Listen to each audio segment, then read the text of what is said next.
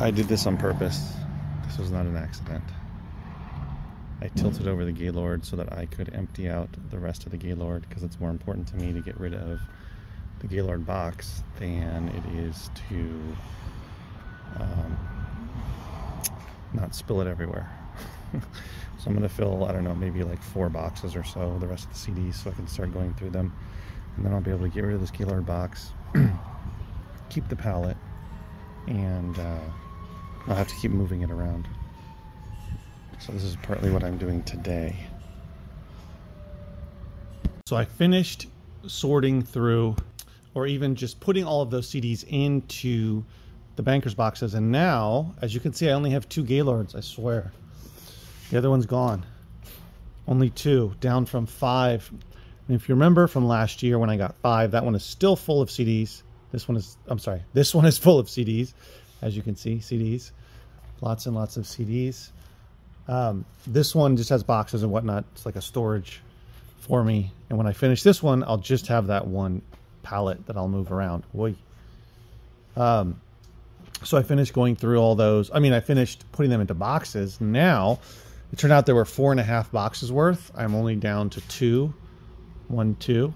I went through the other 2.5 boxes, which then, you know, helped me get more CDs together to put out for my store, etc., etc. Find some to list on eBay and whatnot. Just real quick, this looks like craziness, I know, but this is kind of playing into what I'm going to talk about. This is all CDs that are going to go into a lot. I'm going to sell locally, try locally as well as have it on eBay. That one back there is all classical. It's going to be the same thing. This is all Asian language that I haven't gone through. This is all country. I'm getting, because I find so many country CDs. What I'm doing is I'm keeping all of them for that, so that when I get to the end of that last Gaylord, I'll put together lots based on artist or group if I have enough. If it's not worth it, I'm just getting rid of them. But if I have enough that those, I'm not going to sell like country CD lot. That's not going to do as well. But you know, whatever the country artist is. So anyway, that's what that is. I have even more. I have another box that's got a bunch of country CDs in there as well. And then of course I have a giant country CD section over here, which barely gets touched. And what I'm going to do is I'm going to raid that as well, and I'm going to get rid of most of it. Put together as many lots as I can once I get through that last Gaylord. This is all stuff that's going to go in the store. This is all stuff that's going to go in the store. In the store, that's all comedy. There was a bunch of stand-up comedy record or CDs by a bunch of similar art, the same artists. I'm getting enough of those together. See if there's any more in here. Anyway, that's what all that craziness is. So I got through all those, or I got through that Gaylord, thankfully, because I was tired of moving it inside and out of the space. Every time I open, obviously I've got to move the Gaylords out. I can't have them sitting there. People trying to look at my inventory. So then I'll get down to the 1. Now, also tying into the theme of this video, which is essentially me sort of not going about business going about business in a different way, but essentially like cleaning up, getting rid of everything that I cannot resell immediately or list immediately on eBay or put in my store, my retail store. So basically, and I've talked about this before, you see there's a bunch of piles of CDs. These are all organized by artist or group. Same over here by genre. That's what all of this stuff is. These are all Harry Potter books. I sold some recently, actually. Someone asked for them. These are all sealed DVDs as well as sealed CDs. So all of this stuff, there's some sealed VHS tapes as well. All of this stuff I'm accumulating with the goal of finishing that last CD Gaylord, which I know does not have DVDs in there, but while I'm accumulating for CDs, I'm also doing the same for DVDs because I always get new ones in, which I'll talk about. I just got those in. Oh, that's a DVD as well. Oh, that was from there. And then, so once I finish those CDs, then I am going to go through all of these CDs I have accumulated for the purposes of selling in lots on eBay and individually go through them to make sure, to see if I have enough that enough to make it worth selling, that looks like it's going to fall down.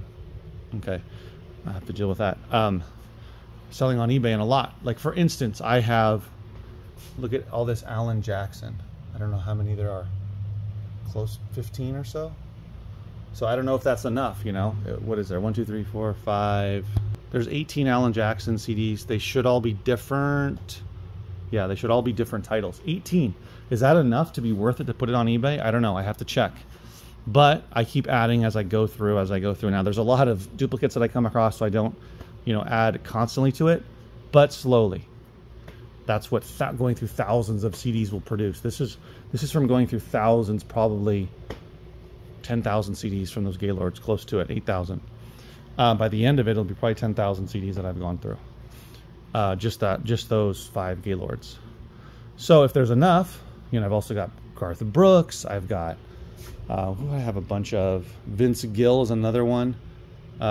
Kenny Chesney, Mariah Carey, Celine Dion. So if I have enough for it to make sense to put it in there as a lot, you know, for it to sell, to move quickly, I'll do it.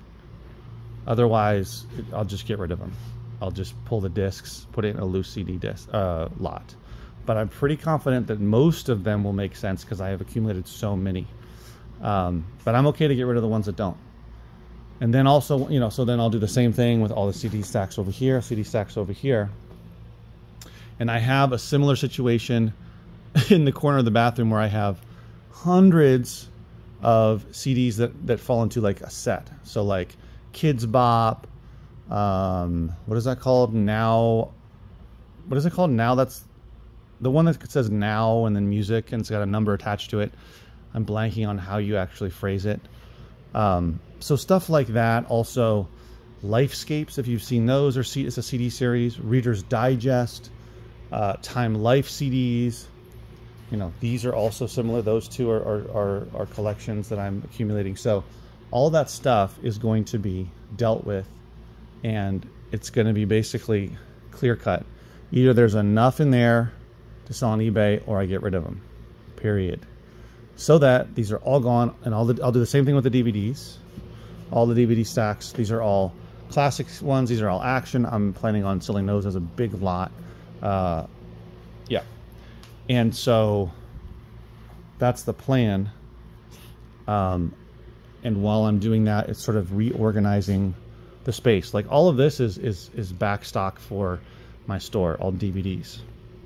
But I also have DVDs here that I have to organize and whatnot. They're somewhat organized. And this is all eBay stuff.